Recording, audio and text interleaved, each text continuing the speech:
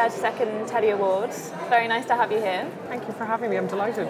Can you start off by giving a short introduction of yourself, please?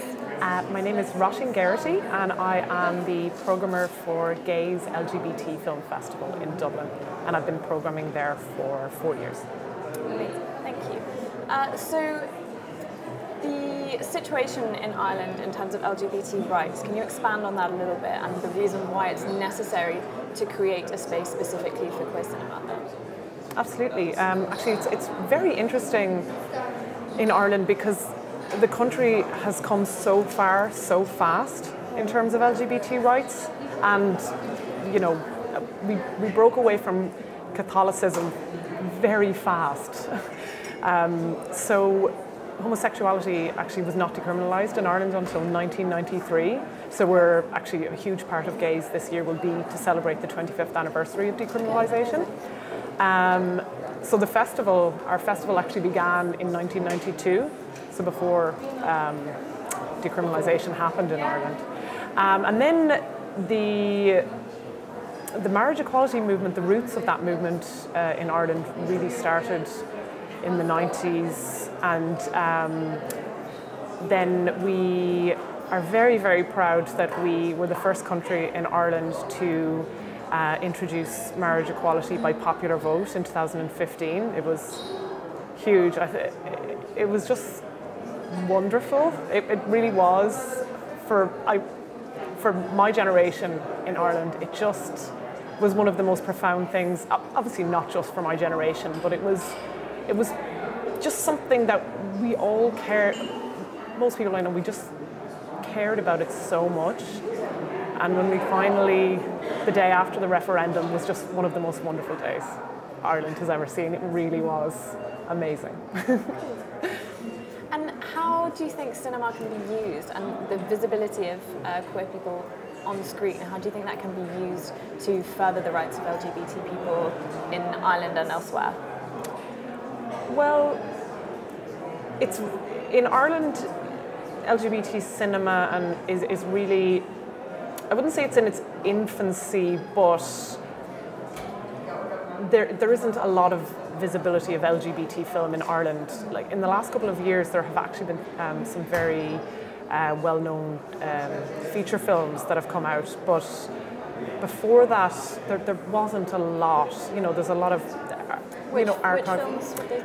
There were two films specifically called Handsome Devil and A Date for Mad Mary, which were released about 2 years ago, and they had a huge influence. They were made, you know, by the production companies in the Irish industry that I don't know that they would have perceived what a huge impact they would have had for Irish LGBT visibility, like in Ireland and outside of Ireland. Those films played so well internationally, and I really do think that they had a huge impact. For example, Gays, we do like focuses on Irish LGBT film outside of Ireland sometimes, and we had a focus in Montreal a year ago, and we screened the film Handsome Devil, and there was an Irish man probably in his 70s or 80s in the audience that came up to me after the film, and he said, that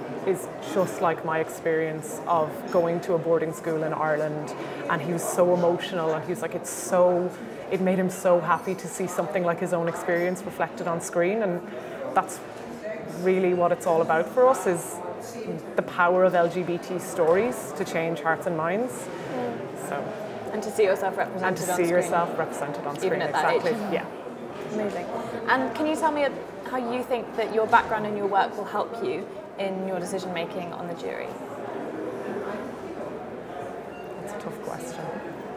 I'm a very emotional person, and I'm always just at the base of everything is I just want to see film that moves me and makes me feel something and that I learn something from. So, well, that's what I'm always looking for. I just want to see film that moves me. That didn't answer that question properly. Nope, that's good enough.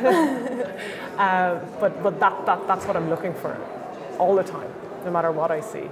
You know, that feeling that the cinema gives you. That's what I see film and cinema as just the most accessible art form, and I think it is so important, not just for education, but sorry, can I say that again?